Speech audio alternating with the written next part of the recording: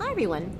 As we move into spring, many people are thinking about gardening and doing activities that oftentimes put pressure on your back. So I'm going to show you about 5 different routines that you can do to help improve your back strength and allow you to have a healthy and happy back. You're going to need a Pilates ball, which is about 2 or 3 pounds at the most, and you're also going to need to have an exercise band, I'd say light or medium at the most. Let's get started.